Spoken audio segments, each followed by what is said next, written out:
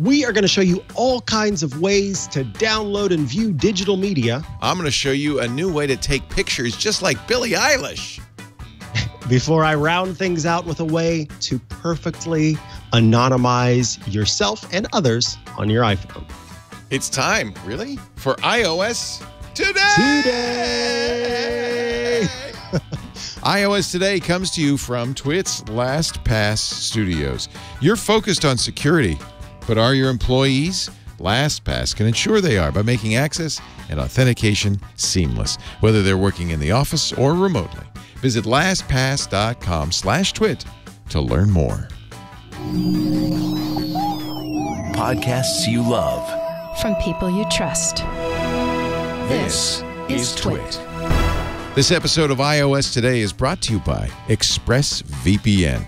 Now that a lot of you are working from home, it's even more important to choose a VPN you can trust. For 3 extra months free with a 1-year package, go to expressvpn.com/iOS Today.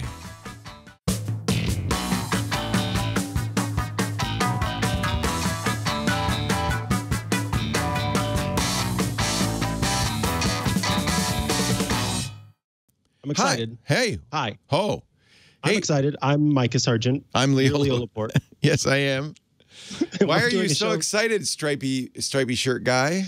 Called iOS Today. I'm excited because I think that we cover in different ways. We've talked a lot about streaming apps and video type of media, so television and movies and things like that.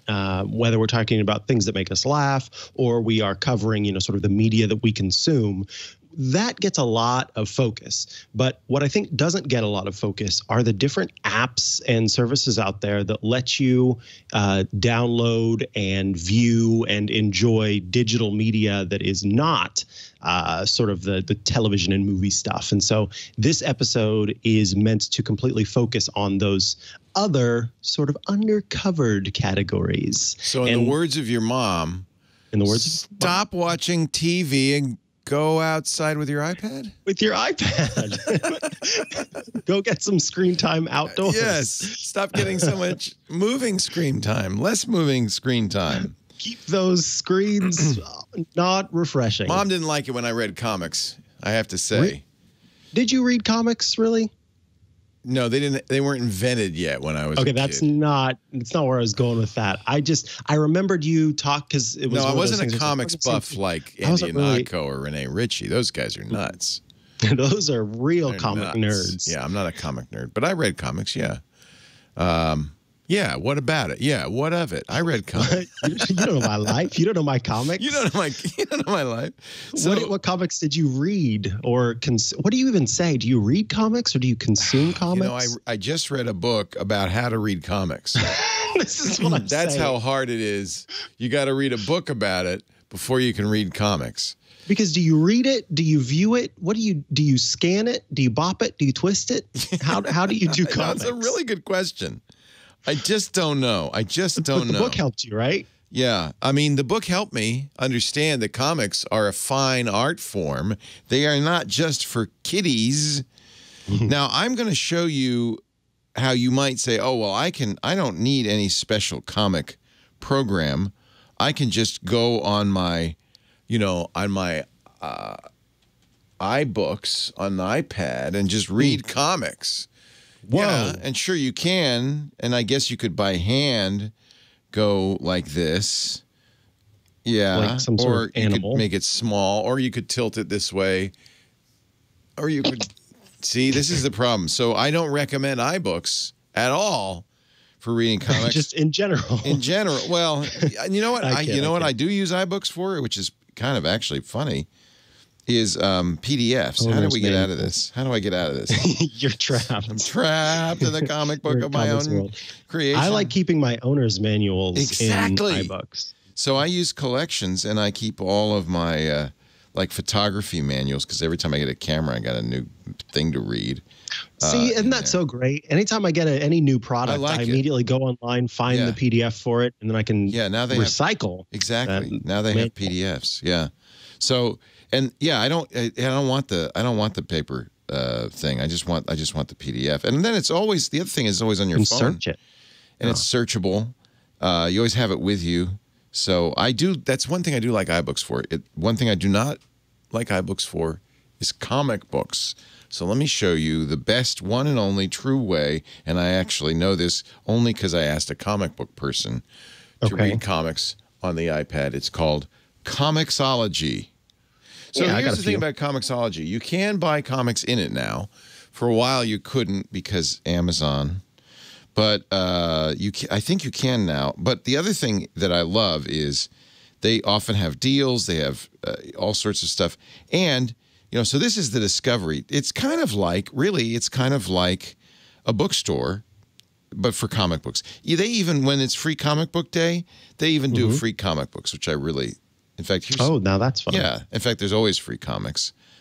Just so if you want to see what it's like, Teenage Ninja Mutant Turtle kind of thing. But then there's also your library, and you were just showing us your library. I was reading The Watchmen because I was watching on HBO and I couldn't understand what the heck was going on. Yeah, that really does require some prior knowledge, it feels. Yeah, because the HBO show is like the successor to the original. It's like a continuation. It's a sequel. So I said, I'm going to read The Watchmen. And then when I said that, all the comics nerds like Renee Ritchie and Andy Anako and even Amy Webb said that might be one of the greatest novels of all time. I said, Amy, it's a comic. Yeah, I do. So it's a novel. It's a graphic novel. But, I think that novel diminishes comic books. So what is it? It's in fact, I think it's great. Now, remember I said how hard it is to read a comic in iBooks. Yeah. Well, we don't have that problem in comiXology. It's made for comic books. And by the way, portrait or landscape. That's wonderful. Yeah. And what I really like about it, unfortunately, Watchmen has a lot of... Oh, maybe this might even be a book, not the... Oh, yeah, there it is. It's a comic. What I really like about it is it goes panel by panel. Now, you can double tap and see this is the page. Remember, that's the page we were seeing in iBooks. Mm-hmm. But that's not how you would normally read a comic book. You'd read it in sequential panels. And so this does that for you. And you can just tap, and it will zoom.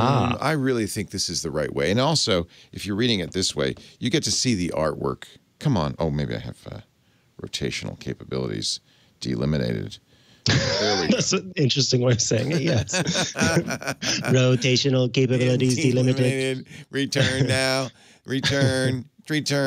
So this is great. In fact, I should really hold it up because look how big that is on a 12.9. Yeah, you get so much screen there. And you get to see the art.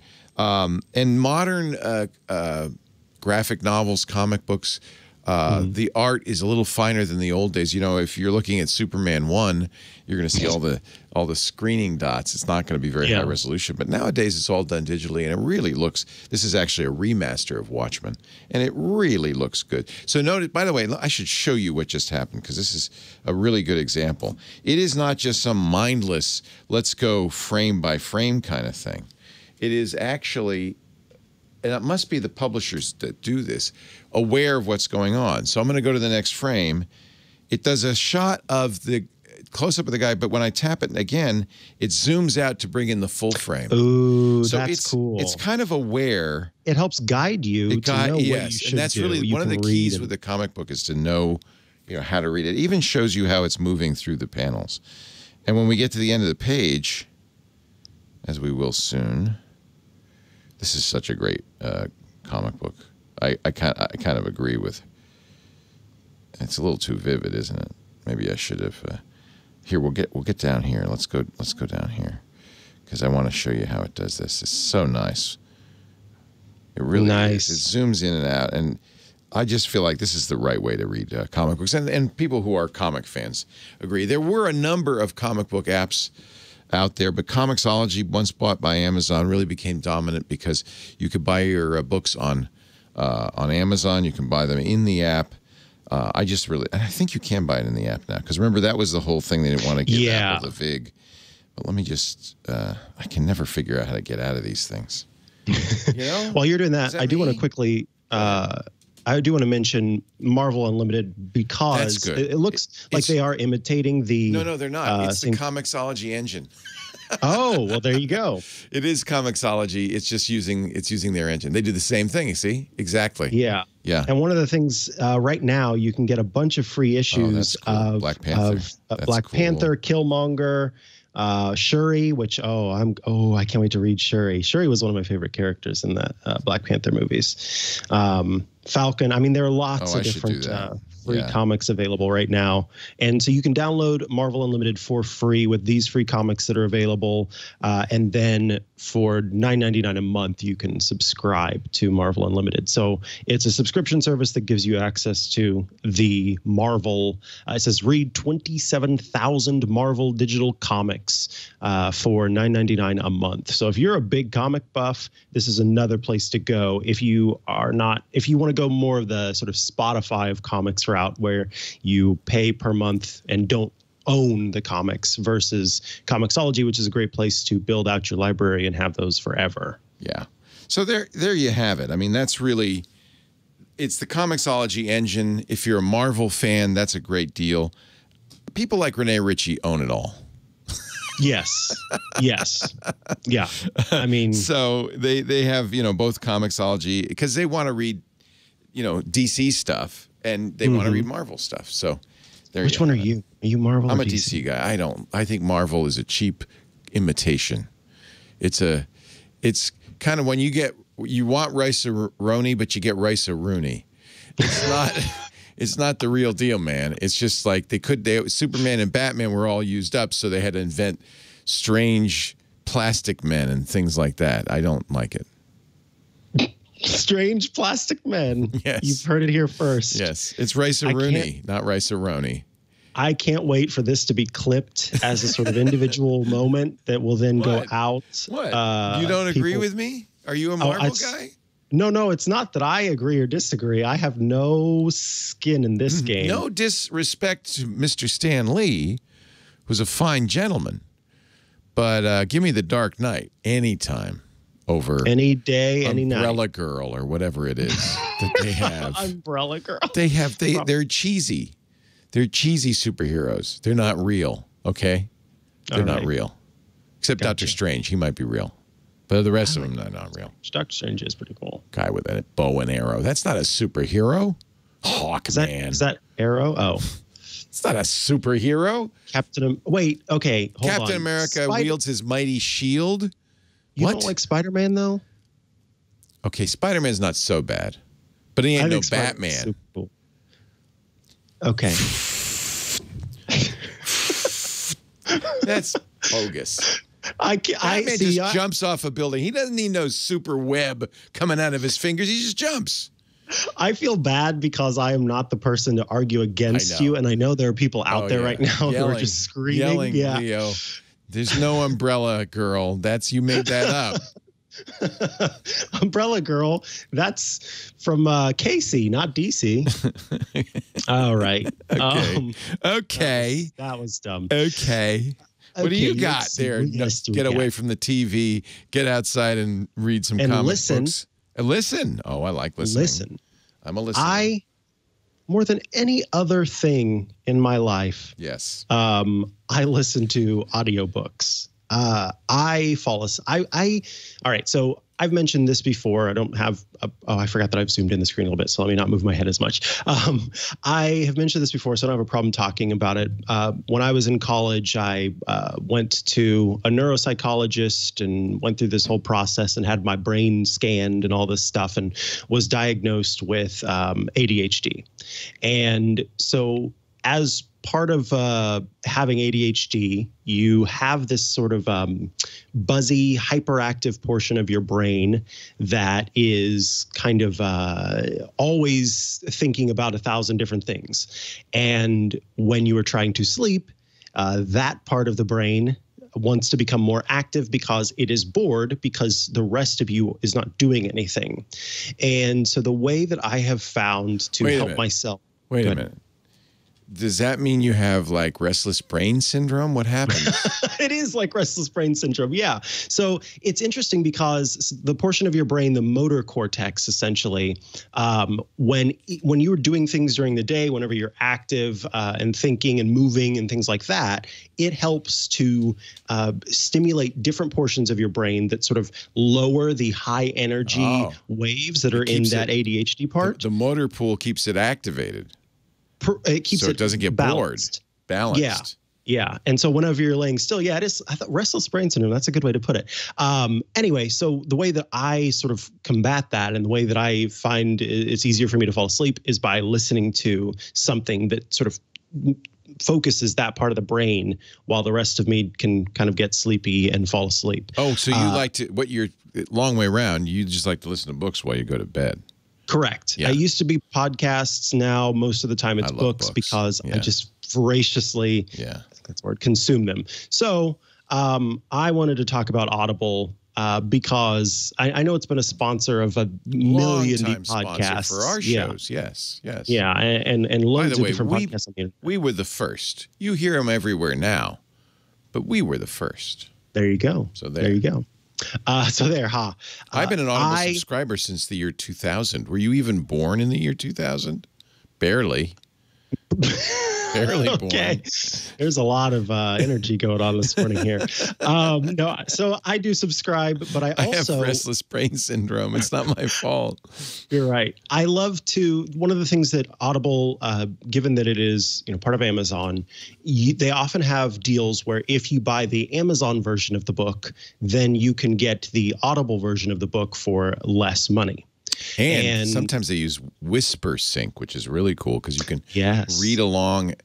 Actually, it goes back and forth, so you listen, and then you can pick up the book on the Kindle, and you can syncs it automatically to where you are. You always both at the same time. It's awesome, and vice versa. Yeah, and sometimes and some of them, as you're listening, it'll highlight the words. It's really helpful for people who are learning to read, kids who are learning to read, and stuff like that. It's really good. I love it.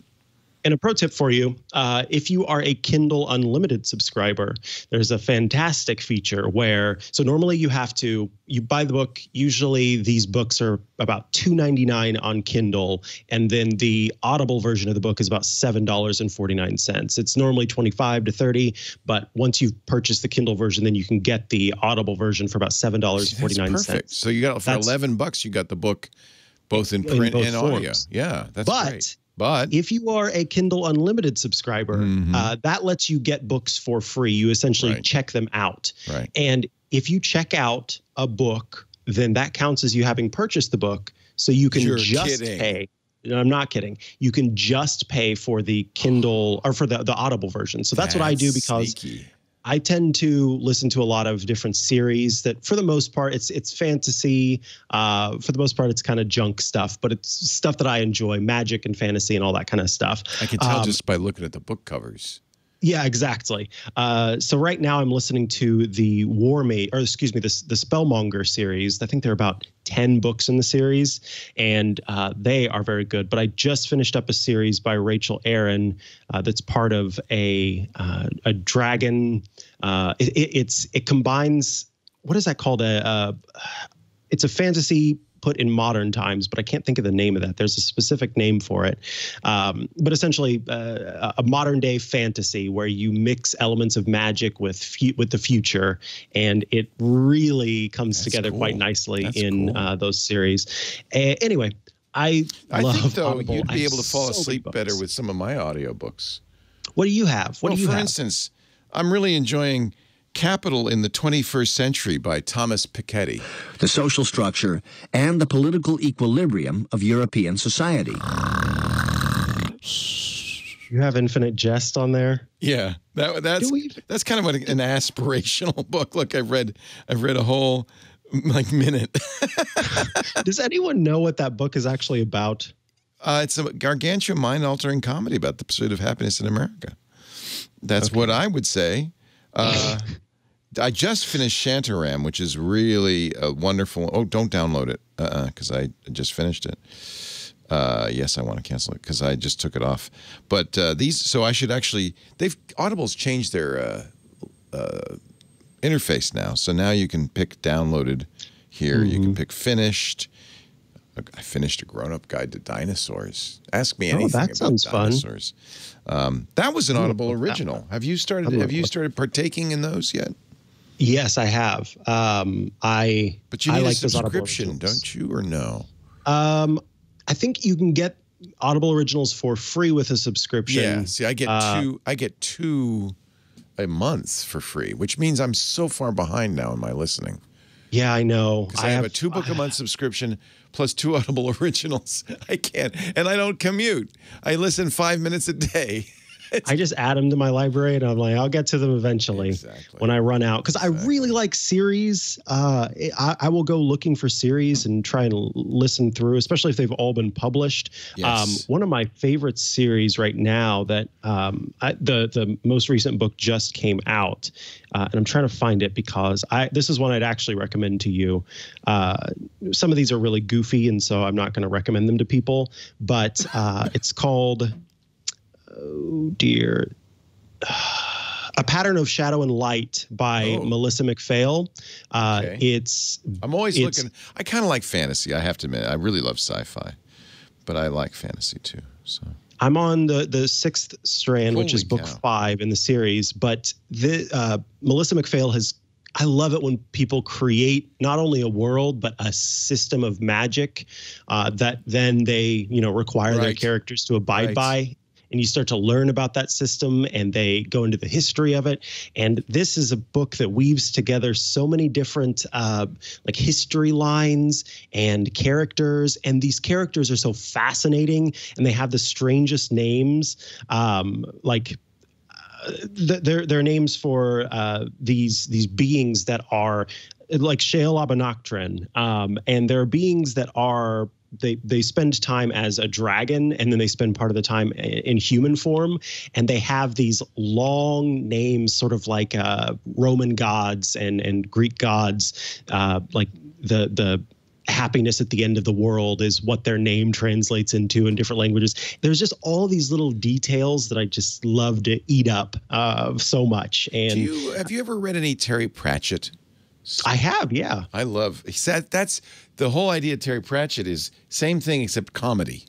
Yes, right? Yeah, precisely. In Ankh-Morpork. That's why I love Terry Pratchett for that, for sure. The Color of Magic, that's a classic. Good Omens is great with Neil Gaiman. I really love that one.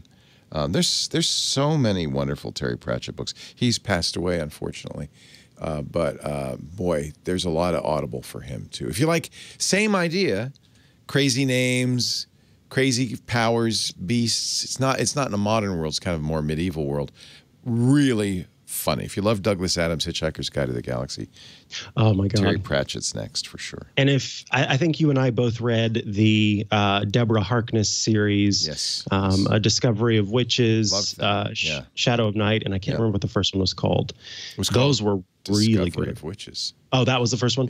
Yeah, those, my God, I really liked those because there are some that genuinely are just junky books that I enjoy listening to. This is a well-written junky book. I wouldn't even call it that. This one falls outside of the junk in my opinion because of the way that she interweaves science into it. Right. It's really beautifully done. But junk example, there's a category of book called Lit RPG, literature RPG. And these books essentially combine RPG terms, role-playing game terms, like your character levels over time and you get new powers and things like that. And so at the end of each chapter in many of these books, it'll just do a read down of the person's character sheet, like level 6 goblin, and funny. Has these magic spells and things like that. Those books are utter junk, but I can't help but listen to them because they're fun. There are all these stories about, going on these massive adventures and epic tales that get told. And at the same time, you sort of get to watch or listen to the character grow and achieve and get new spells and new powers and things like that. And they're utter trash, but they're so fun. This is the completely different genre. The one I'm reading right now is the story of London during the Blitz, and it's about Winston Churchill. And the reason I'm reading it is because as bad as it is right now, It was worse in London at the beginning of World War II when the Germans were bombing every single night. And it's about great leadership, a plucky, tough people, and how they survived just endless, brutally, psychologically devastating night after night bombing. And so I'm really enjoying it. It's a wonderful history. And what's interesting about this is by Eric Larson, one of my favorite historians, is there's a lot of dialogue in it, but there's so much been written about that era from people who lived it and who were around Churchill. He says, I don't have to make there is no dialogue, there's no scene, there's no even tiny element made up in this. Sounds like a work of fiction, but it's not, because we have so many memoirs and so many first-person witnesses that I could actually craft a narrative. It's really wonderful. And it's read by a lovely British fellow. A chamber pot through an open window onto Lloyd George. When he was 9 years old, Clementine... You get the idea.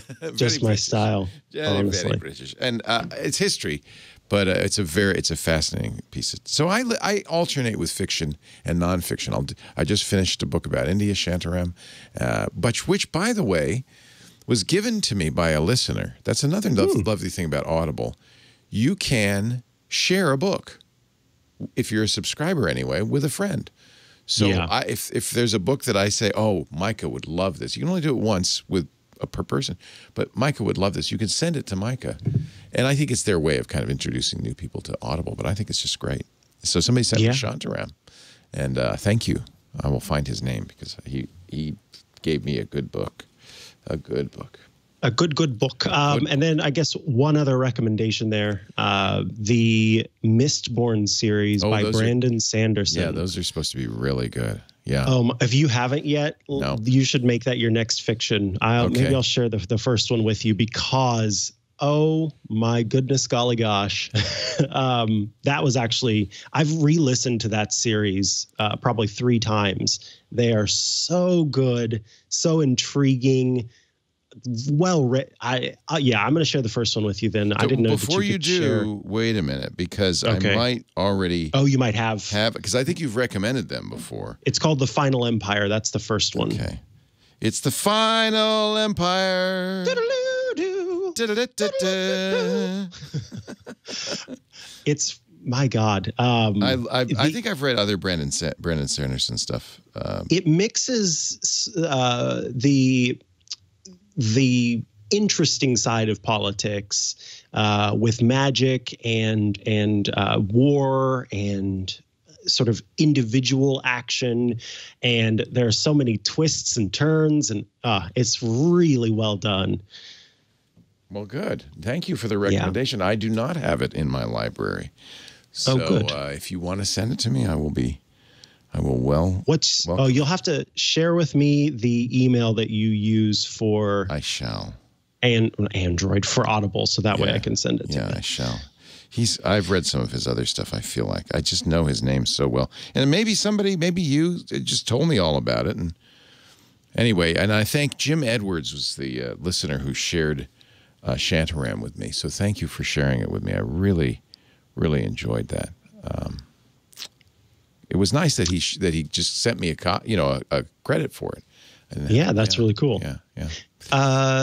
All right, let's move on. You want to tell us about how you get magazines and the like? Well, I know you're going to talk about the unlimited subscription that Apple offers, and I do have that. But I actually like the New Yorker app better. So you get the New Yorker in the unlimited subscription. But the thing I really enjoy about the New Yorker app is, well, I just think it's really nicely done. Again, I'm not logged in because, but I honestly don't have to log in, I guess, because you can download issues. I even have some issues on here, so maybe I am logged in. Yeah, the New Yorker, if anything else, is well known for its covers. Covers, excellent covers. Covers, and don't forget cartoons. So the covers really have been timely. And what's nice about the digital edition, and I don't think you get this in the Apple News Plus, but what's nice about the digital edition is occasionally these covers come to life, which is really, really fun. Yeah. So some of the covers are animated. I think this is one of the animated covers. Well, maybe not, but I think as I remember it was going by. The other thing I really like about this, and I'm ashamed to admit it, is there's a cartoons button. So the other thing New Yorker is really well known for is its really wonderful cartoons. Oh, actually, this is cool. So this is something you actually don't get, and I don't know how I'm going to show you this. You don't get in the print edition. This is an augmented reality Roz Chast cartoon. I think it's Roz Chast, where you look for objects in augmented reality, and then you find them, and it tells you what it's thinking, which is hysterical. What it's thinking? What it's thinking. It's animate objects. The secret. I'll show you the full screen. The secret thoughts of everyday objects presented in augmented reality. I'm sorry, it's Leanna Fink. I apologize, Leanna. But that's a cartoon. Now, these are the regular cartoons. They're quite well known. Oh, Picasso's wearing the same shirt as you are, Mikah. They're quite well known for their, cartoons. In fact, many people enjoy playing the caption contest in the New Yorker, where they just give you the picture. That's in here as well. That's so sad. That's so sad, that one. Is that Hillary? I think it is. I think it's Hillary. I think that's Hillary playing the guitar in the subway. This next little ditty is about how a seemingly harmless decision can end up destroying an entire campaign. It's called emails. Emails. It's still April Fool. It's just a joke, folks. Trump comes clean. All a big put on. Apologies for confusion. Amazed anyone believed he was serious. Can you please just say fault, Gerald, and quit adding, it's not in our stars, but in ourselves? Oh my anyway, God. I love the New Yorker. Good. I love the New Yorker. I also really think they're doing some of the best journalism, both about the pandemic and now about Black Lives Matter.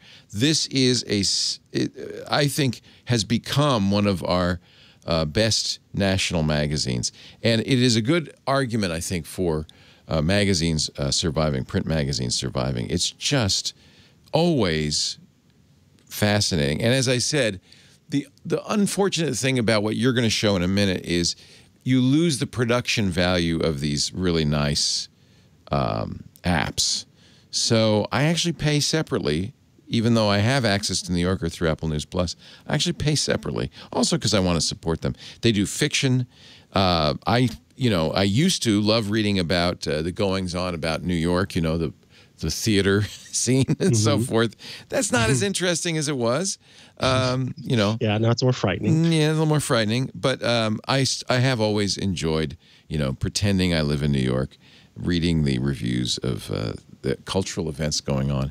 And then just the journalism is fascinating. This is a really good piece about a novelist, Maxine Hong Kingston, who's actually a friend of my mom's, dear friend of my mom's, who should be better known. Oh, this is another thing that I really like. Audio. Yeah, you can listen to the story. And it's not a computer-generated voice. Profiles. Published in the print issue of The New Yorker with the headline... So they have professional readers, not in every article, but in many of the articles. And I think that makes this also worth it. It's a really well-done app, I believe. I saw the New York Times has started doing that as well. Yeah. Yeah. Farhad Manjoo had read his own article. Yeah, the reporter should read it. That's, I think, a really good idea if the reporter, doesn't sound crazy. So this is, of course, Farhad does not. This is the New Yorker app, but you're going to show us how we can get much more. Yes. I'm going to show you Apple News Plus, which, of course, is the service that Apple had launched in recent time and has not done super well, but is an option. Apple News Plus is a $9.99 a month subscription service, and we were just talking about audio. And that seems to be something that they are working on as an added benefit of Apple News Plus. But News Plus magazines is one of the areas of Apple News Plus. Apple News Plus gives you access to magazines, some newspapers, and special subscription areas, special membership areas within certain publications. So The Verge is one of those publications, or excuse me, TechCrunch is one of those publications that has a special section only available via Apple News Plus. So, and as you can see, the New Yorker is there. So, yeah, I'm really kind of paying twice because I get the New Yorker through Apple News Plus. These are the magazines to which I am subscribed in particular. So I've got GQ, The New Yorker. I need to unsubscribe from Bon Appetit soon. I'll not do that now. The New Yorker, Out, Popular Mechanics, Pop Sci. And if I tap into one of them, Popular Science, for example, you can see, and let me go ahead and close that side tab. You can see that it's not quite the same as what you were showing. Yeah. In fact, maybe I should do the New Yorker so you can see. Head-to-head comparison. There's the exactly. So here's the cover, and then if I hit that next button, this starts to show. That's an ad. So this is why basically a lot of the magazines in News Plus are PDFs of the magazine. They're basically scanned in. They're not. There's no production value in it. So that's fine. I mean, you get an unlimited number of magazines for a very small amount of money. But I don't know. Some things I feel like I should read. Support. Yeah, as well. I agree with you on that. That was the hope, by the way, of these magazines that participate, is that they would gain subscribers. And it's turning out that's probably not the case. It hasn't really generated a lot of new subscriptions for these magazines. It hasn't. And not a lot of revenue either, frankly. So that's News Plus magazines. Let me show you some other areas that are also here. So these are different articles. For example, this one from Vanity Fair that have been picked out specific for me based on what I read, which that is kind of nice. So these articles would not be available to me if I was not an Apple News Plus subscriber. And then based on my actions within Apple News in general, it will suggest different articles for me. They've featured different issues. In this case, it's the health magazine. Recommend some issues that I might want to check out. And then here is an example that I was talking about. So the Los Angeles Times is a subscription service, and I am able to access the LA Times articles within Apple News because of the Apple News Plus subscription. The only negative for me, and it's partly because of the way I work with news, is I want to be able to share articles from Apple News to the outside world, in particular to Karsten and to our production workflow. And every time you share a link in Apple News, it just is a link to Apple News. So it's just not very useful. That is one of the most annoying things. And double that is the fact that sometimes, so you can, in some ways, get access to the original link to the article. But some publications have to, based on the content management systems that they have in place and their website backend and all that kind of stuff, have to have separate feeds, one that goes to Apple News and one that goes to their website or other distribution channels. And when that is the case, it's nearly impossible to get to the original article from the Apple News link. And so that sort of lock-in that exists there, I do not like at all. And among my family, they don't complain because for them, it's just a lack of knowledge about sort of how that system is working. So, they're used to, if you tap on a link, it pops you into Facebook or Twitter or Safari or wherever. So that jump to Apple News is not annoying, but anyone who has a little bit of knowledge about it does get annoyed. It's making me launch the Apple News app and have to go to it there. Everybody in your family is using Apple devices. It's completely useless if you send it to somebody on an Android device, right? Yeah. What do they do? What do they do? Or on a PC? And I'm not even sure what happens in that situation. I'm ashamed to admit. Yeah. I don't know what pops up or what doesn't pop up. I'm gonna have to test that because I am curious now. What would you say? Get an iPhone? Does it go to a website that says, sorry, you can't view this unless you have an iPhone? I don't know. I have to say Apple News has gotten better. The curation has gotten better. At first, it was really terrible. Maybe that's because I'm using it more. No, I'm not. I'm not using it at all. So I guess it's just that they're getting better at curating it. But it's still too much of a walled garden for me. It's I never used Microsoft's Windows News either. The special coverage, in the Apple News Spotlight. Yeah. So for COVID-19, I have actually found it to be an excellent resource. Okay. Oh, that's good. All right, maybe it regularly keeps the virus map updated. It has the latest information about it. It provides all sorts of different sourced articles, and like I said, the latest data about what's going on. So I really like that section of Apple News. And in fact, I shared this page in particular with my family and said, hey, I really recommend this is a place you go as opposed to a Facebook article that scrolls by. And that has actually been, they've said, has been helpful to them. So I've loved that is an option available to them to be able to see what's going on with COVID-19 versus other places where they might go. And then originally the election stuff was interesting, but now who has time to focus on that? It's kind of taking a back seat.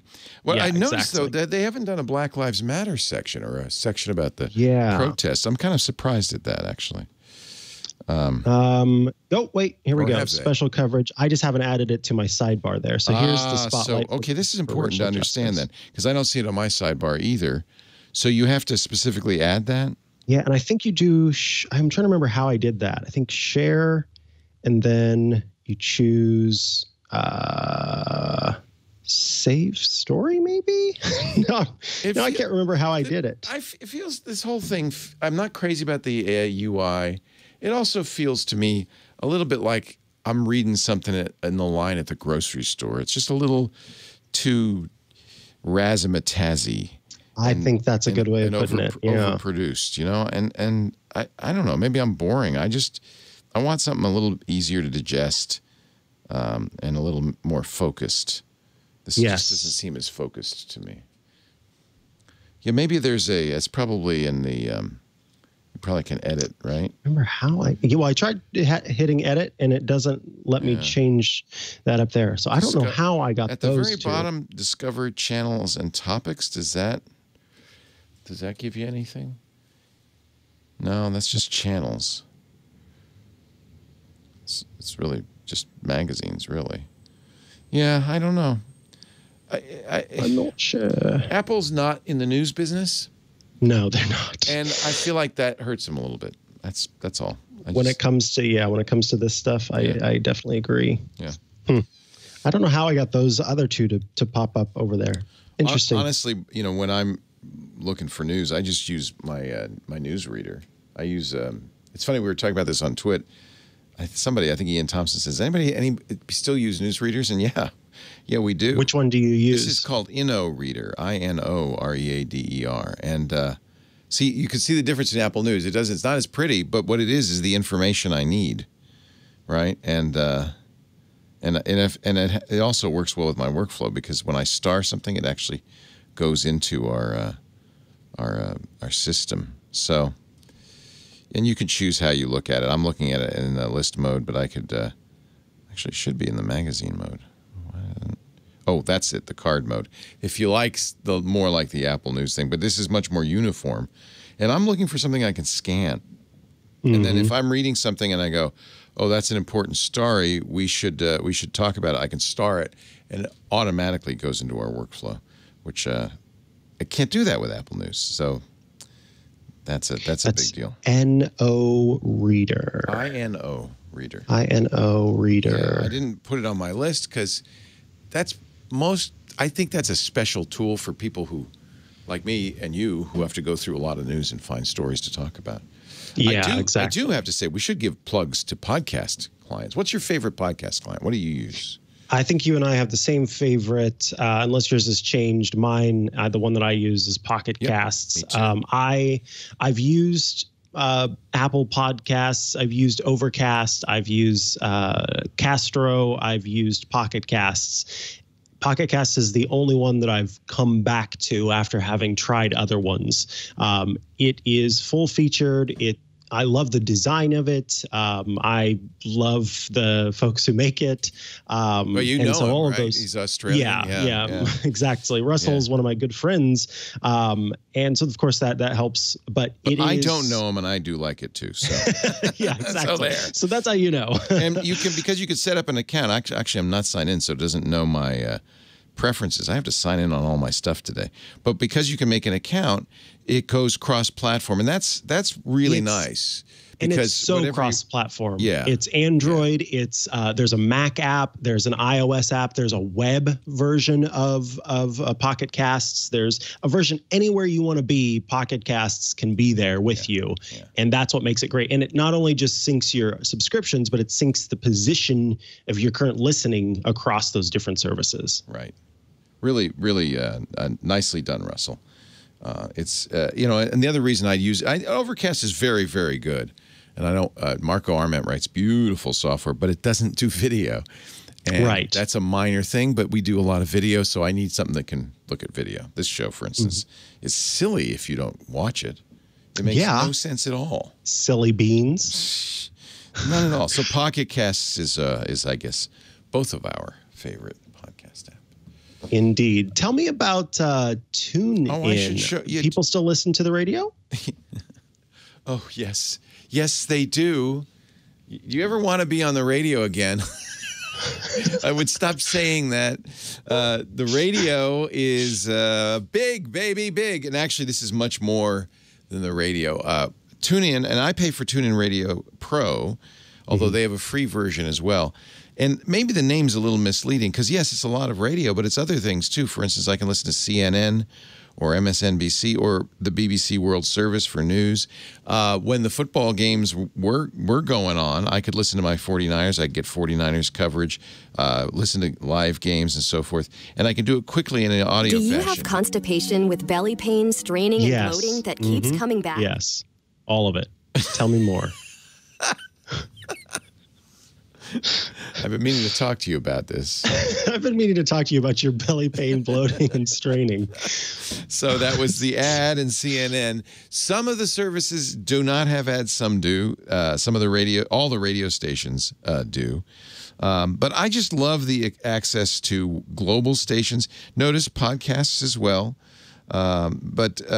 Unfortunately, one of the things that has happened in radio, and it's really disappointing to me, is that the radio companies have become so big that they each have their own app now. So iHeart has its app, CBS has its app, and as a result, TuneIn no longer has all the radio stations in the U.S. However, it does have a lot of radio stations, and globally, it's the best app for listening globally.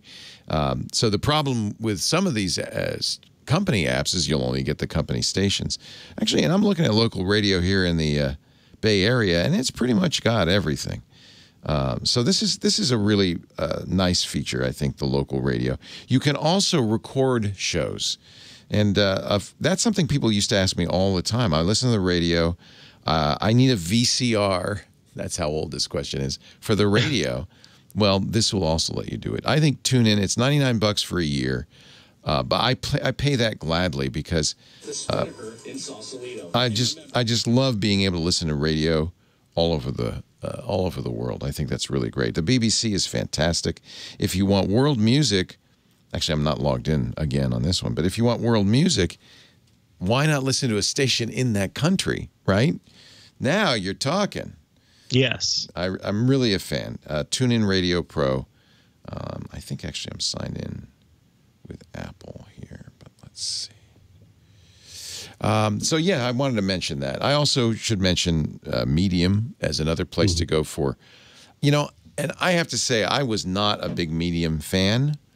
I didn't used to be, but lately I think it's doing well. And one of the things that bugged me was you had to pay for it to really read stuff. But I think it's worth $5 a month. How to identify a smart person in 3 minutes. Well, should we try that? Let's just see. Let's try. Now, I should point out, some of these articles are not brand new. They surface articles from as long as a couple of years ago. So I always look at the date when I'm reading an article, if it's a topical article. In this case, how to identify a smart person. That's timeless. So there's 2 questions, okay? Say you're on a Zoom call with your marketing team. Let's not. You need ideas on how to spend that last unallocated $5,000 of your campaign budget. There are a lot of different directions you could go. So this is, how do you start? An easy, straightforward question is a quick way to reveal who's eager to prove themselves. So you ask a dumb question. Remind me again, what does CPM stand for? That most people would know in that call. And then you see who's blurting out the answer. That's overeager responders, often so desperate for brownie points. See, I'm learning something here. I think this is really interesting. So, listening is more valuable than... don't be too eager than blurting it out, right? Overeager responders are often so desperate for brownie points they forget to consider whether their contribution is even all that valuable and skip the fact-checking analysis and go straight for the win. Straight for the win. I hate it when that happens. Yeah, fact-check your CTPs. Actually, the reason I wanted to mention Medium is because lately when I'm looking for something to read, I found that it turns out this is a really good place. Now, I should mention that some of this stuff is not true. Like, they even say that if you go start reading articles about the virus, they'll say, look, we're not vetting these, so, consider, this is not journalism. It's more like a collection of blogs. But I love blogs, and I love personal reading. And I just think some of the subjects, my skin 2 years after giving up moisturizer. Honestly, that drew me in. I'm not going to lie. Based on my reading history. How do they know? How did they know? You've been looking up skincare routines, haven't you? I'm not logged in. They knew you were looking over my shoulder. So I just think this is... I didn't like it for a long time. By the way, the other thing that they have is a lot of audio. So you can have playlists. They have Medium 10-minute listens. Yeah, extended plays. They have Medium Magazine. There's author narrations. So they're doing more and more audio. That makes me curious if I can put audio on my posts on... Do you post on Medium? I have not in a long time. But if I could post audio, then I might do that. Well, let's see here. Let's go to the author narrations. These are people who are narrating their own things. Most of them about drugs, ketamine, CBD, psilocybin. Wow. Maybe this is just all the same guy who likes to read. I don't know. No. It's all from Elemental. So that's the other thing they've done is they've really divided up into magazines now.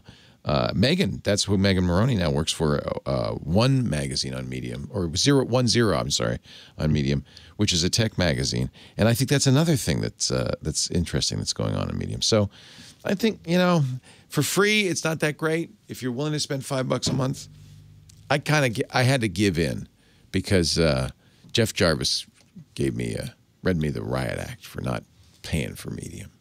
So, wow. Yeah. The problem is there's so many things to spend money on. How many subscriptions do you need? How often do you read? You kind of have to pick and choose. I'm going to have to look into that audio thing. Yeah, that's interesting. That'd be good. And then finally, I just want to mention Goodreads because books are great, aren't they? But how do you know what books to listen to? You heard, and this always happens with, by the way, with audiobook listeners, when you get together, they go, what are you listening to? What are you listening to? So you heard Mikah literally send me a book. Goodreads is a social network. It's owned by Amazon now for books, for readers. So if you're looking for suggestions, you can follow people. You can read their reviews. These are people I follow, and so I know what kind of stuff I'm going to get. I think it's really great. You could put the books that you have read in here. These are books I've read, but then there's books I want to read. It integrates with your Amazon purchases, which makes it a little bit easier. There's a couple of books I've put on my list. It knows what you're reading, so it shows your progress. I think this is, it even includes, if you read on the Kindle, and I know you do now, your Kindle notes and highlights. So it integrates very nicely into the Amazon ecosystem. A social group.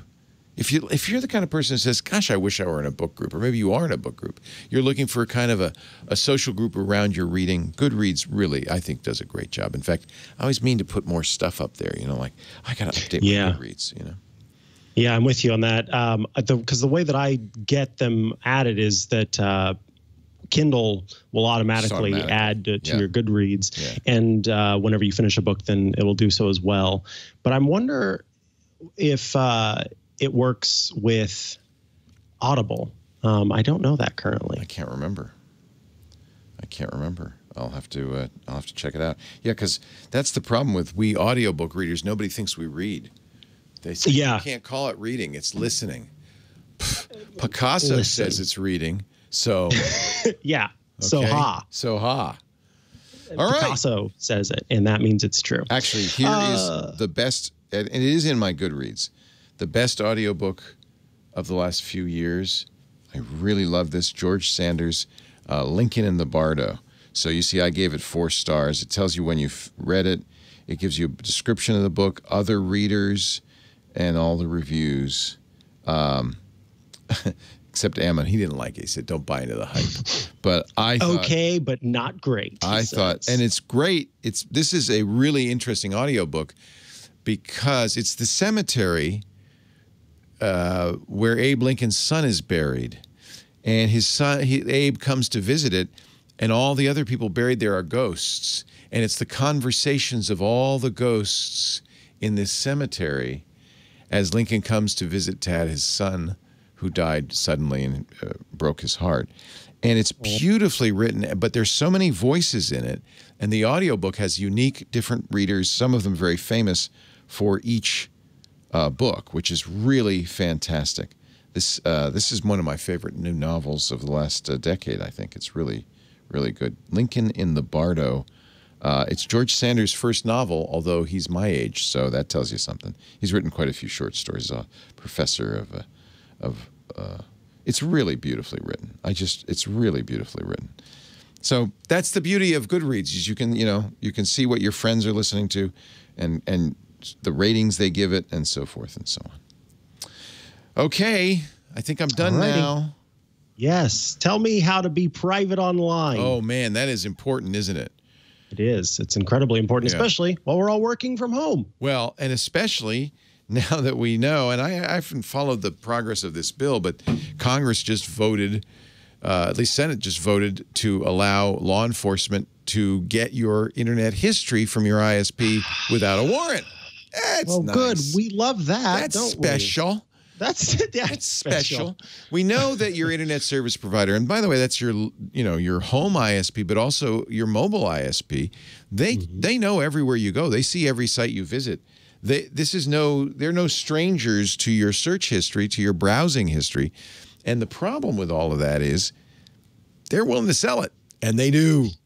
And so that's why you want to use a VPN for privacy. You want to use a VPN because when you're using that VPN, you go right past the internet service provider and emerge into the world from the VPN server where many other people are using that same IP address, so you're effectively anonymous. It's also, and I'm sure many of you know, virtual private networks are about securing your surfing. We're not so much at coffee houses, although we're starting to get there, right, at our open Wi-Fi access points. As you start going out and about, you do not want to use somebody else's Wi-Fi unless you're using a VPN. So I think it's pretty clear we need VPNs. You need to use a VPN. The question then becomes which VPN? And this is a really important choice because now they become, in effect, your ISP. They can see what you're doing. And so you want a VPN that does a few things. No logging. They don't keep track of what you're doing. They don't sell your information. Some VPNs, the cheap and free ones, will inject ads into your browsing. So you see more ads, not less. Not ExpressVPN. This is the VPN I recommend, the one I use, and I think you're going to love it. They developed a technology. They care so much about your privacy. You know, the privacy policy, and by the way, it's been independently audited, says no tracking. But they care so much about your privacy, they went one step farther. They created something called Trusted Server. When you log in, when you press the button, and ExpressVPN's everywhere, iOS, Android, Mac, Windows, Linux, everywhere, even on smart TVs and anywhere, you press the big button that turns on ExpressVPN, and something interesting happens. It immediately spins up a new server, so I'll show you right now. I'm going to choose the smart location, which is nearby. It immediately spins up a server. Now, the trusted server is now spun up. It's running at ExpressVPN server location in Los Angeles, but it's running in memory, and it's sandboxed. It can't write to the drive. So not only don't they log, they can't log. Even if somebody came along and said, you got to log, the trusted server technology blocks it. And as soon as I turn off, and you saw how easy it was, by the way, to turn on the VPN, one button. As soon as I turn it off, that trusted server is erased from memory. That's mine and mine alone, and there's no record of my visit. It's gone. That's the beauty of ExpressVPN. True privacy. This is fast, too. In fact, I'm going to leave it on for the rest of the show, and you'll see how fast it is. It's so fast. A lot of times you say, oh, yeah, I got to use a VPN, and then you go, but I'm not going to because I don't want to be slow. I want fast. You'll forget it's on. I'm leaving it on right now, and I will use it in the rest of the show. You won't even notice. Nope. The other thing I love, notice I can choose different locations. I can choose the UK. That means I can watch Netflix in the UK and I can eat my fill of Doctor Who episodes, or I can go to Kyrgyzstan and see what's on Netflix in Kyrgyzstan. You can choose your location, which is fantastic. Now I'm in the Docklands of the UK, and my Netflix is going to be UK Netflix. That's completely legal, by the way. Netflix says, hey, it's okay. We generally don't recommend it because, well, HD video is not going to look good on a VPN. Except it does, because ExpressVPN is so fast. I am now in England, and if I fire up Netflix, it'll be the Netflix UK. I can watch all the shows there. Jolly good. Jolly good. I'll tell you what, it's so fast, I'm going to stay in England. I'm going to stay in England, and it's still going to be fast. ExpressVPN works so well that Wired, CNET, The Verge, pretty much everyone rates it #1. It's the best VPN in the world. And as I said, independent third-party audit of their policy, their privacy policy. They also checked trusted server. They said, yeah, that's exactly how it works. It's exactly what it does. And now it's not free because the free ones, they're getting their money out of you somehow. But it's not expensive. Less than $7 a month when you use our special offer. Go to expressvpn.com/iOS today.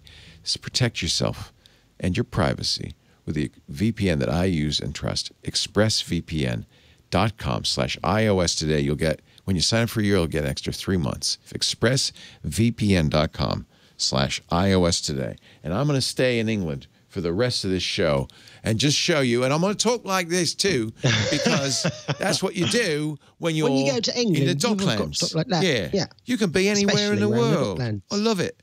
I love ExpressVPN. All right, let's do the news now, Charlie. Or should I call you Pablo? I suppose either will work. Well, up first, we've got Apple's keynote. Oh, is right around the corner. We're ready. You and I are going to do that, right? Yes, Next we are. So Monday. Yes, June 22nd at 10 a.m. Pacific time. We will be sitting in these chairs. Right here. Or this ball. And Tim Cook is going to be at the Steve Jobs Theater, which is Tim Apple. Tim Apple, as we all know him. Yeah, he'll be at the Steve Jobs Theater. But of course, WWDC, just as a reminder, is typically a software announcement event. It's WWDC stands for Worldwide Developers Conference. And at this event, Apple will announce the next versions of iOS, watchOS, tvOS, macOS. Did I forget any? HomePod OS? All the OSs.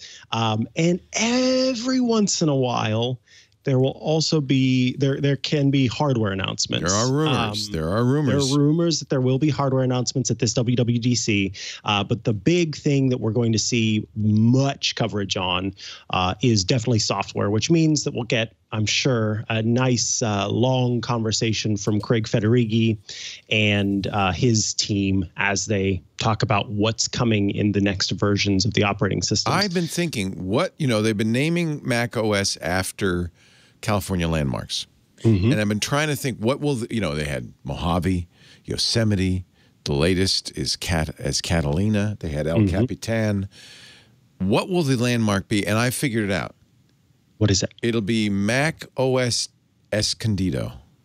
Or maybe just for short, Mac OS Escondido. Candido. macOS Escondido. How do you like it? Do you like it? I like that. macOS Candido. macOS Where Candido. is that? It's down San Diego way. Okay. I'm just thinking this would be great. Now, they could do macOS Big Sur or macOS Bryce or macOS Death Valley. No, that wouldn't be good. Ooh, macOS Death Valley. How about macOS Barstow? No.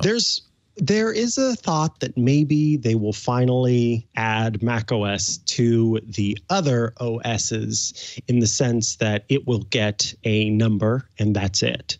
What? I know. You got iOS 14 is the next iOS. You've got Apple macOS 10 La Brea Tar Pits.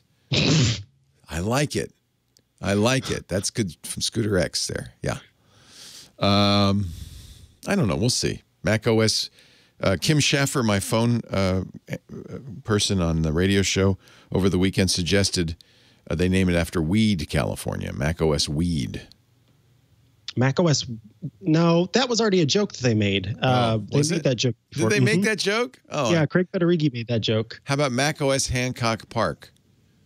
How about macOS Petaluma? Oh, wouldn't we be proud? Well, a proud Petaluma. We'd be proud. No, I don't know. So you think that they still will continue to do these silly names? Yes. Now, why would they do that given that What would iOS, they do for wallpaper? Put a big 15 or 16? What do they No. What do they do on iOS? They don't put a big 13 in the background. It's just fun wallpapers that have like ink and weirdness. Yeah, but don't you like the El Capitan and the Mojave wallpaper? I love you don't like the Catalina wallpaper? That's beautiful. I use an app called Wallpaper Wizard that uses Unsplash. But then you don't get the changing. The dynamic daylight changes. I know. That's true, but I don't really care about that. Let's save this for MacBreak Weekly, but I am very excited about iOS 14 because I think we're going to finally see widgets on the iPhone. I'm excited about that. And I have to say, and I should probably mention it on this show because I've mentioned it on all the other shows, adding the Magic Keyboard to my iPad Pro 12.9 inch has turned this into, I consider, a very capable computer. Mm-hmm. The trackpad, the good keyboard, I really think I'm very interested in what they do with iPad OS because there's a few things. There's circulating an iOS or iPad OS wish list. Some people say fix the multitasking and stuff. But I'm curious what they're going to end up doing with this. I think this has actually been evolving faster than iPhone OS, right? The iPad. Oh, OS. yeah. 1,000%. Like these widgets here on the side. I love this. So, and the way the dock works, I feel like we're really getting close to the perfect computer, honestly. Mm-hmm.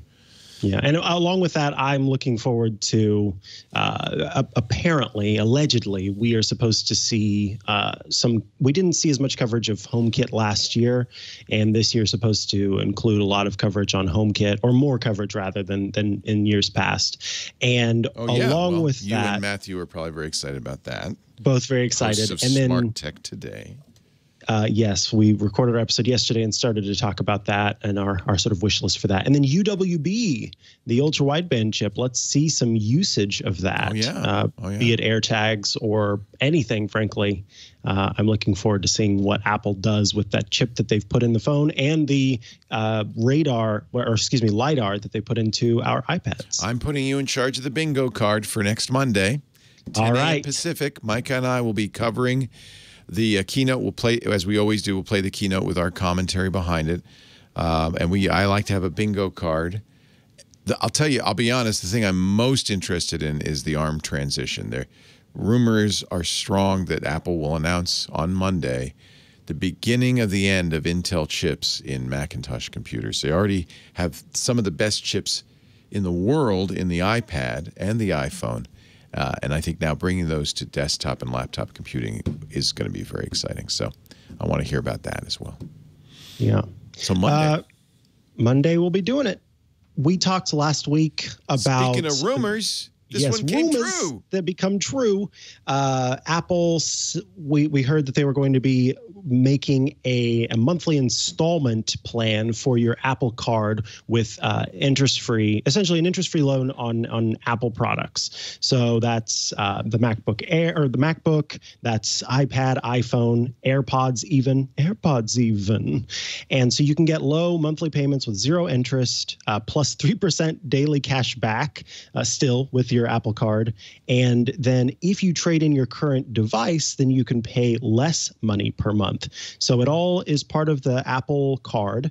And whenever you go into pay for, to buy an Apple product, then you can see here Apple Card monthly installments.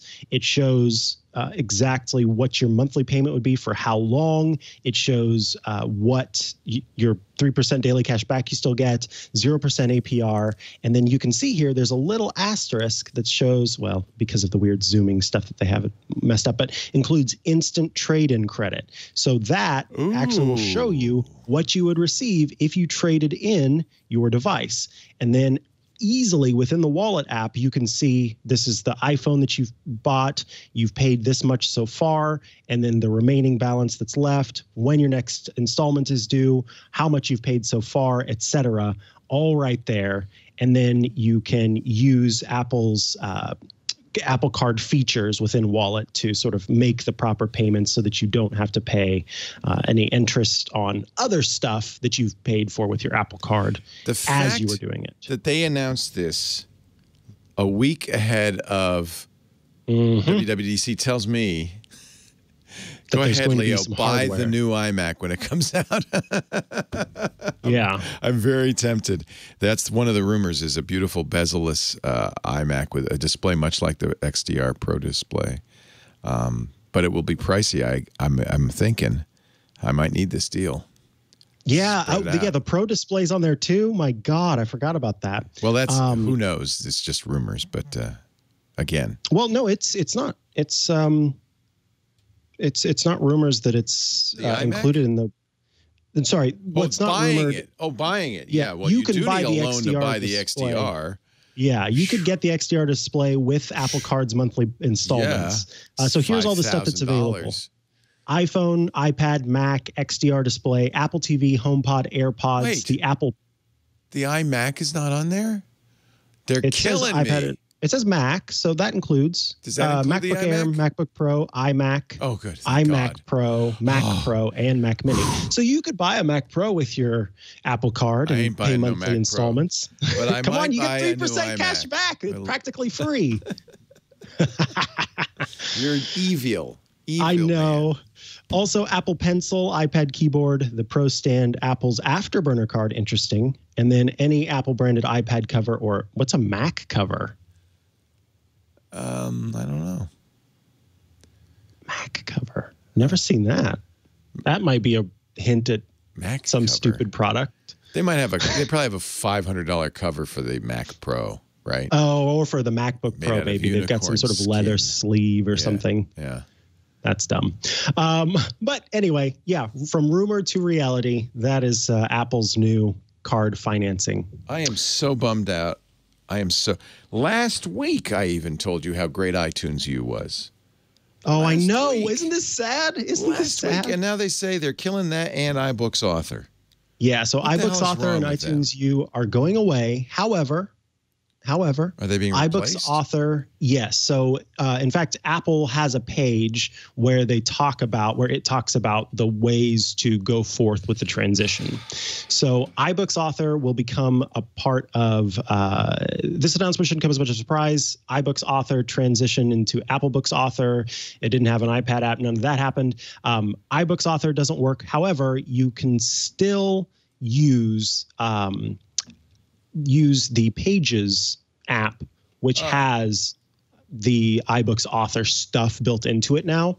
And pretty soon, Apple is going to create a tool that will let you open and edit iBooks Author files with Pages. I care less about that. I don't know how many people use iBooks Author. Alex Lindsay was so excited when that came out.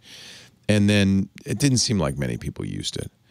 But I am disappointed about iTunes U. This is the time people are at home. They're studying. I think they must, and they're saying end of 2020. I think they must be 2021, right? Not 2020. Yeah, so we got it a year, but I think they must have something to replace that with.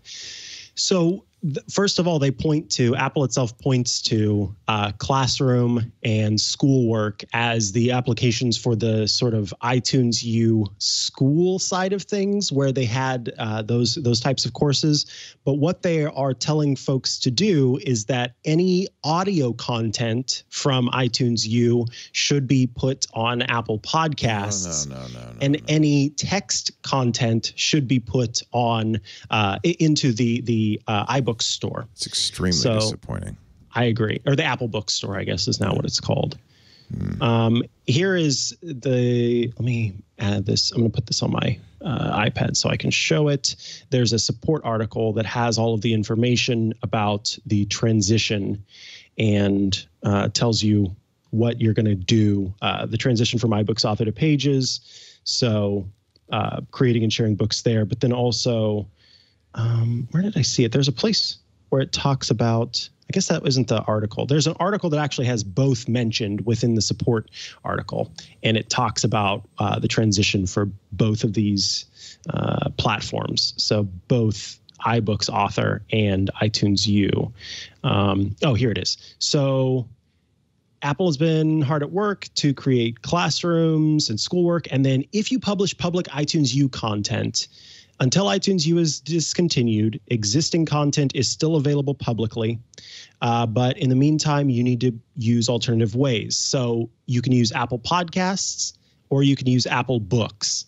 Otherwise, you can add a link to the content on iTunes U to whatever third-party service you're using. So really a bummer that there's not going to be that same sort of location for all of this stuff, because those great coding, we talked about this, especially those great coding classes were available on iTunes. They'll go to another, they'll go to Coursera or EDX, but I feel like Apple, I think there's a larger trend of Apple kind of not doing a great job in education. It used to be really important to them. Remember a couple of years ago, they had an event at a school to talk about education.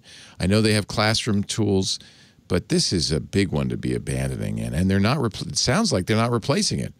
And putting your course in a podcast is not the solution. So I'm a little disappointed, a little disheartened by that. And I think Apple's making a mistake. Now, more than ever, they should double down on education and distance education. Google's going to eat their lunch. I agree. Maybe they already are. Maybe that's the problem. It just seems foolish to me. Yep. All right. Let's do some questions. I'm ready. Yes, that works for me. Oops, I did a boo-boo. The first question comes from Patrick, and it is this. In this time of COVID-19, my Toastmasters Club is meeting via Zoom. Nice. For those who may not know, Toastmasters is an organization to help build public speaking and leadership skills. A friend of mine is struggling to position her iPhone 11 Pro Max in the right position. She has an OtterBox Defender or similar case on her phone and can't remove it. So I can't remove it and does not want to remove it. She's looking to get a tripod, but I'm not sure there is a tripod mount that would work with the width and thickness of the case. I have one at home. I should have brought it in. Any recommendations? So you do have one. What is the name? Grip it. Grip it. Grip it. Grip it good. All right. Pop it. Grip it. Slap it. iPhone. Grip it. It is, it's basically a clamp. And it has Brackatron. A variety of, it's pretty wide. I think it would easily hold an OtterBox. And the idea is not the drywall anchors, okay? Which apparently is the other common use for them. Let me see. Yeah, I'm having trouble finding it. Maybe I got the wrong name, but I'm pretty sure it's Grip It. Gosh, see, I have it at home. Anyway, it's got a screw, just like a clamp, and it gets bigger and smaller. You couldn't put an iPad in it, but you could put an iPhone with a big case in it. And then it has the special 1/4-20 thread that you go onto a tripod with. Honestly, I have a similar situation. I take Pilates instruction by FaceTime. and the instructor needs to see me on the floor and the mat and the gear. I don't need to see her so much, but she needs to see me. And for a long time, I was using the iPhone, and I was using a GorillaPod and various attachments. It turned out, really, it worked out better for me to start when I started using the iPad. For instance, she's using a laptop, not a phone, and she had to put the laptop on its side to get the right view. It wouldn't rotate for her, but it does when I'm sending video from the iPad. The phone goes, "Oh yeah, you're in portrait mode," and so it has the right view. So it worked a lot better, or the laptop worked a lot better. The picture now, especially with these newer iPads, where the cameras are really basically on a parity with the iPhone, is good. And you have a stand. You can't put it on a tripod, but for things like video conferencing, I prefer this, frankly. And you could put this, as some people do, on a bunch of books instead of a tripod. But if you don't have an iPad, let me see if I can find this. So Evan Dunn in the chat said Readycam XL. I just sent you a link, RETI Cam XL. And I think I recognize that, but I'm not 1,000% positive. Yeah. Is that the one? Nope. Nope. Yeah. Boy, I should have brought this in with me. But it does look like this will do a pretty thick. This also has a screw. It'll do a pretty thick thing. I remember that because it had a really nice red handle. It was red. Yeah, you remember my grip it? Yeah. Yeah. And it was an Andy Ihnatko recommendation, so I have to give. Oh, so I wonder if it's a MacBreak pick thingy. I believe it was, but I must have the name wrong because I don't see it. So. And I was just going to recommend the second. It's not Grip It. It's Gripped. Oh, there you go. There's no I in Grip It. Just like Team, there's no I in Grip It. So this is $30. Comes in fun colors. It is very nice cast aluminum, so it's very light.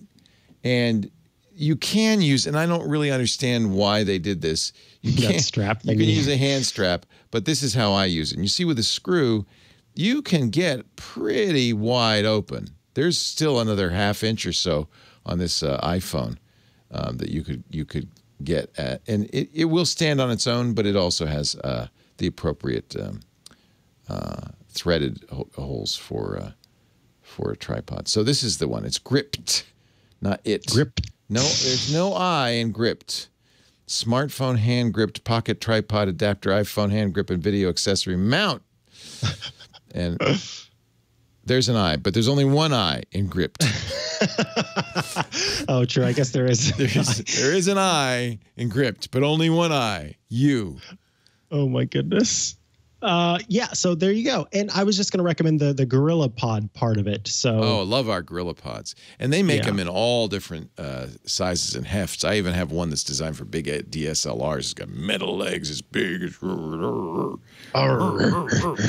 But those are nice. In fact, I was using those for a while in the gym because I could bend it around stuff, so I could easily move around stuff. But it turns out the iPad and the speakers are better in the iPad. I just think the iPad is a better choice for video conferencing if you have that as an option.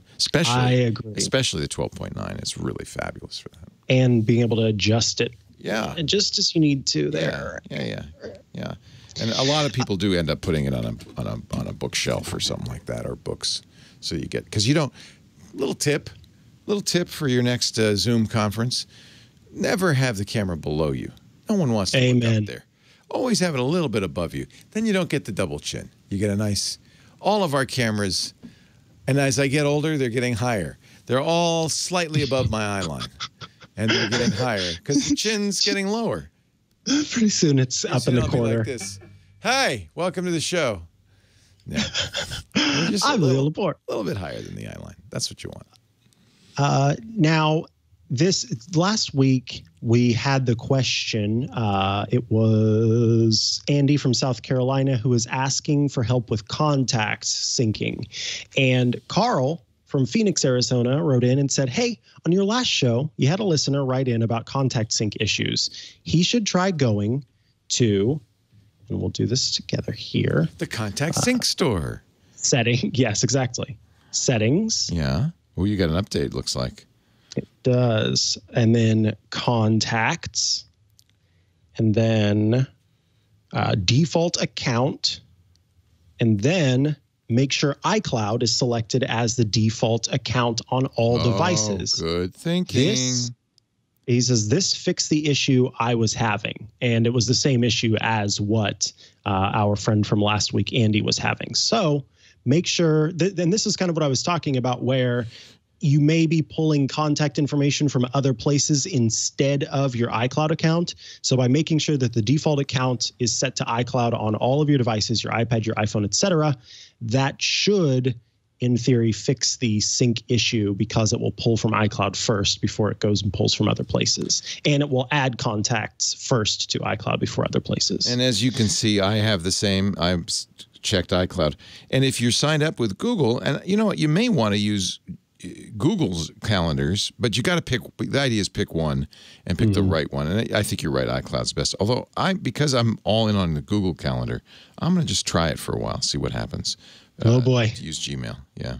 Nervous. Well, but I don't want my default calendars to be iCloud, because I want them, to be able to be everywhere I am, and I don't all use iOS stuff, so. That's true. That's true. Yeah, for you that makes sense. Did you avoid? It looked like you had that 13.5.1 update on your phone there. Did you avoid doing that? This is my sits at the desk phone for the show. So last gen model. I'll tell you why I ask. Question from our audience, my wife. She said, any reason I shouldn't upgrade to 13.5.1? She said, I've been hearing maybe that it's not good. It is the fix is really just to break the jailbreak, I think, but there may be other fixes in there. But I know of no reason not to do it. How interesting, because I got the same question from my SO. Yeah, isn't that funny? I've heard the battery life, some people are saying the battery life goes down. I haven't experienced that at all, so. I've not had any issues with upgrading. So my day phone, so to speak, I updated it immediately, and I've not noticed any issues. Right. My iPad is updated to the latest version with no issues. Right. I just had not gotten around to updating that one. So yeah, I recommend it. It's got bug fixes and stuff. But yeah, Sebastian asked me the same question. Should I update to this? And I thought, I stopped and I said, because I was curious, and I said, what would be the reason to not update? What is your concern about updating? And he was worried that it would break something. And I said, well, updates are typically meant to fix something, and I haven't heard about it breaking anything. It's not unreasonable, though, because anytime you upgrade the operating system. So it's probably prudent for people to ask. And so that's why I'm asking, Yeah, I think that it is. And that's, I was very careful to not say, oh, why would you even ask that? No, I wanted to know sort of where that fear had come from. Yeah, yeah. And, it totally makes sense that there is that concern there. I'm looking at my, what do you call it? Your night phone? I'm looking at my night phone. No, it's up to date. That's the iPhone SE. It's up to date, too. Gotcha. Let's go ahead and move on to our app caps. Oh, hat time. Time to get on a juicy little hat. Let me go and see where it's at. Time to wear a hat for all. It's app cap time in America. Oh, wait. Got it on backward.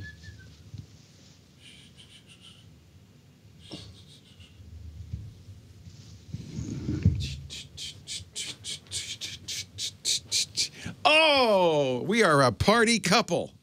Yes. Longtime listeners of the show will remember that this was one of the first app caps I wore as a host of iOS. It's got a little threadbare. You got little threads sticking out there. You're gonna have to trim it up. You might have to bring it over to the house, and I'll sew it together again. That's so cute. Mikah is a daisy, but instead of the place in the middle of the daisy where the pollen would be, the bees are going to go to Micah's face, straight to his face. They will give me a little kiss, a little bee kiss. And I am wearing, unaccountably, a Chicago, I guess it's the Cubs, right? I think they're the Cubs, yeah. Jester hat. God, you're right. Are they the Cubs? Wait, Cubs are bears. Cubs are little bears. Shoot. Or is it the Chicago Little Bears or the Chicago Bears? Is it the Big Bears or the Little Bears? Chat room will tell me. I'm sure they know. Will, I'm sure. Why, though? Why do we wear silly hats? That's what everybody is always asking. Is it the Bears? The Bears. The Bears. We wear silly hats to honor our app picks of the week. These are the apps that we want people to know about, to check out, and apps that we get joy or interest out of. What's your app, Mikah Sargent? My app this week, I'm so excited about this app. We had talked before about how Signal, I'm lightly choking myself to death, so I'm just going to make an adjustment there. The daisy's really strangling you. Yes, it really is. We had talked before about how Signal has a feature now that lets you take photos anonymously, to take photos, and then it would automatically blur them and you could send them out. Yeah. Now there is an app out. It's called Anonymous Camera, and it's available for free. With a $1.99 purchase that I'll talk about in a moment what that does. But for free, you can download it, and it does on device. Apple has included some, what is it called? It's a special version of machine learning and AI that's computer vision. Has some computer vision APIs that can detect and track faces. And this happens on device, locally on your device. In fact, the app says, go ahead and turn on airplane mode if you want to. We'll show you that this is all happening on your device. So the problem with apps in the past is that when you took the photo, it would upload it to the server somewhere, do the calculations there to find the face, blur the face, and then send the render the version back to you. If you want to have a completely private experience, you should check out Anonymous Camera. Oh, look at that. So, it's got a square. Right now, it knows it's your face, even though you're the center of a daisy. It knows. It does. And so I want to talk about all the different features because they've done this so well. There's so many great features. Up top on the left is a location button. If I tap that, it immediately removes the location from the metadata. If I tap the button on the right, it removes the timestamp from the metadata. So I can adjust those at any time to include or not include location. Then on the bottom, there are three options. There's no filter. There's blackout, or solid is what they call it, and then there's blur. This works for both the front-facing camera and the back-facing camera. And if you use the back-facing camera, you can also turn on a feature that lets you blur out a body entirely. So it's not just the face, but you can choose the body. And look, I'm moving this phone around quite a bit. I wish I could, maybe I can show, how much I'm moving it around. And it is perfectly keeping track of where my face is, depending on what I use. Now let's go into the settings. When I swipe up, here's where I can choose between head or full body. And again, you can see only available on the back-facing camera is the full body. But the solid can be a yellow circle. It can be that sort of black and white computer fuzz. It can be just a black circle or a white circle. So you have that choice there. And then it's not just for a still photo. You can also turn on distort audio and record video with it. So it will distort the person's voice along with. Yes, along with. Does it make you sound like a hacker? So that way they don't know who you are. Then you can also turn off metadata from this screen as well. And then if you pay for the upgrade, you get two features. You can turn off the watermark, and you can turn on a feature called split screen that I'm going to talk about in just a second.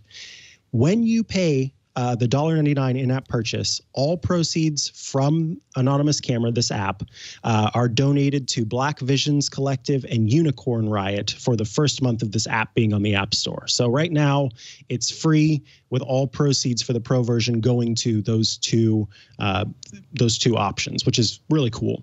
Now, split screen is a great feature that I think was another clever thing that they did where, okay, so I'm going to turn on blur, and it may be that I am okay with having my face shown, but the people that I'm with don't want to have their faces shown. So watch what happens when I move the camera from the side to past the line.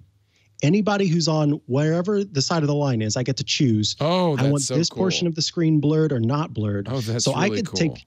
a selfie and I can show myself, but keep everybody else anonymous. Very nice. Who's on the other side. I think a very nice idea. Yeah, so that's the split screen feature. This is anonymous camera. It is excellent. Again, everything happens locally on the device.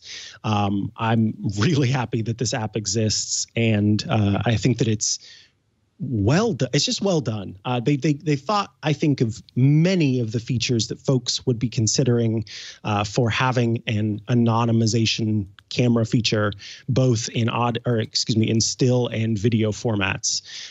So yeah, you should definitely check out Anonymous Camera, free with a $1.99 in-app purchase. That would be nice if this became kind of the standard. Like if you're taking pictures at a school or you're doing a selfie, they just blur everybody else because they haven't given permission. Exactly. And give some people some privacy. What do you think? I agree. Yeah. How hard is that? Come on. How hard is? Well, now it's easy. Exactly. And what do you got for us? I'm really excited about this. I don't know if we need another camera in the world. But we do. This one's so fun. It is cool. This is from Adobe. It's their Photoshop camera. They've always had a camera built into Lightroom that you could use, but this is a standalone camera. It's designed for the iPhone. So it goes, by default, it goes into selfie mode, which is interesting. You'd think with Photoshop they'd be really targeting photographers who are taking pictures, but no, I think they're targeting the kids, the youngs, a lot of influencers, the influences, a lot of filters. There's a very good portrait filter, which doesn't unfortunately blur my hat, but does. And the UI is very easy. I can swipe between different. So there's a bunch of different styles, and I can swipe between them. There's some obviously funkier styles, pop art styles, and so forth. And then, what? I don't know if I can change that text. You do have some sliders in here that will not change the background, but will change you. And then, let's see. I can also show you there's art filters that'll make you really look old and grumpy. Or your significant other can be pencil drawings. There's also a weird Billie Eilish filter, which they've paired up with some celebrities for special filters. Now, you're a young person. I don't know. This must be her album style or something. Maybe. I think it's just her, what do they call it? That's just her, God, what is it, the term? Do I ever sound old? It's her, no, it's her aesthetic. It's her aesthetic. Is it little green men? It's my aesthetic. It's weird. Yeah. Okay.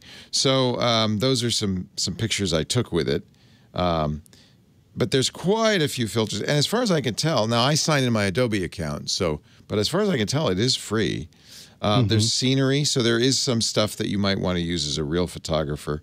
This is a specific sky filter, and you can see it says "Find the sky," and it's actually trying to put the sky on my lights up here, as you can see, which is struggling a little bit. Struggling because it's not actually the sky, but you could do that. This is Reverie, which will make everything kind of noirish. All of these are free. I think I'm suspecting if I press, oh yes, the lens library. There are additional lenses, and you can create lenses. And I can have Billie Eilish wings. That's pretty cool. Let me add the Billie Eilish wings. Those are free. And it should be because they're promotional. I love the idea, though, of being able to put wings on people. So I'm hoping that Adobe sees this as not a revenue generator, but as, supersize. Cloudy with a chance of cheeseburgers. Change up a mundane scene with, let me add that one, with food. Put some food in there. And I mean giant chickens or popsicles or apples or all sorts of things. So there's a certain surreal quality to this new Photoshop camera that's kind of intriguing. Here, let's see. Oh, this is for taking pictures of food. Let me see where the new ones. Supersize. Here we go. Let's put some, find a sky. Again, it wants the sky. So this is really more for outdoors. But it's going to put some there's some apples in my sky. See, I have apples floating behind me. Oh, neat. Yeah. Or there's a giant bumblebee up there in the clouds. or a fudgesicle. So I don't really get it. But I'm not a Ute. I do love the ideas of getting some Billie Eilish wings on me here, though. That's pretty dang cool. Ooh. Look they at go those so wings. nicely with my my Chicago Bears hat, my Jester's hat. So, free to try. You already have probably a dozen cameras on there. It does have the ability, just like a Snapchat filter, to do a still or a moving video. And some of these filters, like the Billie Eilish filters, are actually moving, which is kind of interesting. I like the art filters. I think they're kind of fun to play with. You know, there's a lot of programs like this, and there have been for years, but this one is from Adobe, and I'm just hoping that Adobe takes advantage of this. You can take lenses out, you know, manage them and so forth. Takes advantage of this to do something new and interesting and different. It's certainly a good start, and obviously the capabilities are there. And they do have quite a few filters, including a studio light filter, a glam filter. So if you're a photographer using your smartphone to take pictures, it's probably worth looking at. Free from Adobe. Oh, and they also point out, the chat room does. We'll go back to my camera here and get the food, the giant supersize stuff in there. Once you've got something in there like a giant hamburger, you can pinch and zoom. Whoops. They said I can pinch and zoom. Whoa! Yum, yum, yum, yum, yum, yum. Oh, that's cool. When the hamburger hits your eye like a big pizza pie. Yeah, that's you can see the original. So, you know, I'd figure Adobe would throw in some interesting little stuff, right? That's an export to Photoshop Express button. Yes, you're right. It is. How did you know that? You're so smart. I've been playing around with I can also do the shadow, the highlight, the clarity. Nothing's going to save this picture, though. The vibrance. Whoa. Turn my hair vibrant. Crank up that vibrance. Wow. That's cool, though. I didn't know if this photo was what? I did a photo that's kind of grungy. Oh, let's see. Let's show us. Maybe. Oh, that's cool. When did you start? You knew all about this already? Yeah, that's why I was so excited that you chose it as an app cap. Because you've been playing with it. Yeah. Cool. Because I definitely wanted to cover the anonymous one. Perfect. Yeah, that's one of the neon features. And I took that in a mirror, and it just found my body and then put me in that scene. So all of that was added around me, which is kind of cool. Let me play with. And then this one too. Yeah, see, it's cool. Just a nice portrait. Yeah, portrait photo. I like it that I can make the burger move around. That's cool. Yeah, I bet in certain scenes that would look cool. If you took a landscape photo and then added giant hamburgers to it. Oh, yeah. I wonder if I could take my existing camera roll and let's add some giant hamburgers. Can I add some giant hamburgers? Tap to see suggested scenery lenses. Oh, it even knows. But no, I don't want to do scenery. I want to supersize it. I can add hamburgers to existing photos. Moreover, I have total control over hamburger size and portion size. So, and I can move them where I want them. Portion size. My God. I've got giant hamburgers. Okay, now this is fun. Oh, what's that? Chickens? There's Chickens a giant and chicken. eggs. I'm in Chicken and Egg Day. Look at that. Perfect for Petaluma. Which came first? It's the butter and the eggs. Oh, you gotta do it just right. That's wild. So you have a lot. Whoa, fudgesicles and a mountain. Oh yeah. Now we're talking. This was such a boring photo.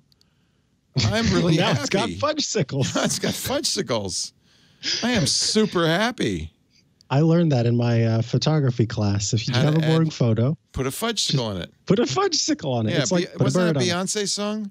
It was. If you love it, put a fudgesicle in it. Then should have put a fudgesicle in it. Should have put a fudgesicle in it. Shoulda, woulda, coulda. That's so awesome. How do I save this? I want to save it. It's the share button, bottom, or the bottom right, I think. Save to camera roll. Yes, sir. Damn. My fudgesicle photo. My fudgesicles. My fudgesicles. Baloney has a first name. It's FUDGE. They gave us this as a treat since they're getting rid of Flash Player fully and officially. Thank you. That's the treat. I'm a little annoyed because they've changed their. They used to have a photographer's subscription that gave you Lightroom and Photoshop, and they've kind of changed that around for $10 a month. So anyway, long story. They'll be extracting more money from me all the time. But this one is free. And, you know, as far as I could tell, the filters were free, too, which is kind of neat. Yeah. I think those first ones are available for free. And then after that, maybe it'll require membership. Yeah. Okay. Well, I do have a membership, so maybe that's what I get for my $10 a month. Creativity for all, they call it. There you go. Thank you, Daisy. You're so welcome, Cub/Bear. I'm a bear. I've been informed. Right. This is the Bears. You're welcome, Bear. Is my dick hat. We do iOS today on a Tuesday morning, bright and early, and I mean bright and early. Oh, my God. Bright and early. We're supposed to start at 9 a.m. I got here half an hour late. I'm sorry. 9 a.m. Pacific. That's noon Eastern time. That would be 1600 UTC. We do it for you Australians, so you don't have to stay up late to watch the show. Why. That's why we do it. If you want to watch live, you can go to our website, twit.tv/live. There are audio and video streams there. You choose one you like. If you're, listening at home, you also can ask your Amazon Echo or your Google Assistant, or I think even your Home Hub, your HomePod will do it. But you can say, play Twit Live. Sometimes, maybe, I don't know, just say, try it, see what happens. Maybe you'll get something, maybe you won't. But if you want, you can do it that way too. Or go to twit.tv/live. If you are doing that, go to the chat room because they're chatting along in real time. And helping us out. And big time helping us out. That's irc.twit.tv. We also have on-demand versions, of course, after the fact. You go to the website, twit.tv/iOS or YouTube, or use Pocket Cast or Overcast or whatever cast you like to subscribe. Cast. And you'll get it every single Tuesday the minute it's available. As soon as the editors are done polishing it up. And this one needs a lot of polishing. Thank you, Kevin. I don't know what our editors' names are. I just call them all Kevin. It works pretty well. Oh, my God. Most of the time it is Kevin. Yes, that part is true. Thank you, Kevin, or whoever you are, for fixing this show. Mikah, if people had questions for us, how would they get those on the show? They send those to iOS Today at twit.tv. And we've got some good ones for next week. So looking forward to it. So thank you. But don't stop sending them because we can use them. Yes, always. Always send in more. Always. Well, I'm going home. I'm going back to bed. My day is done. But Mikah, you get back to work, okay? Okay, because MacBreak is so... No, wait. Oh, wait a minute. I have to stick around. Oh, well. MacBreak. This is our Mac morning here on the Twit Network. Thank you, Michael Sargent. We'll see you next time on iOS Today. Goodbye. Hey folks, I'm Mikah Sargent, host of Hands on iOS right here on the Twit Network.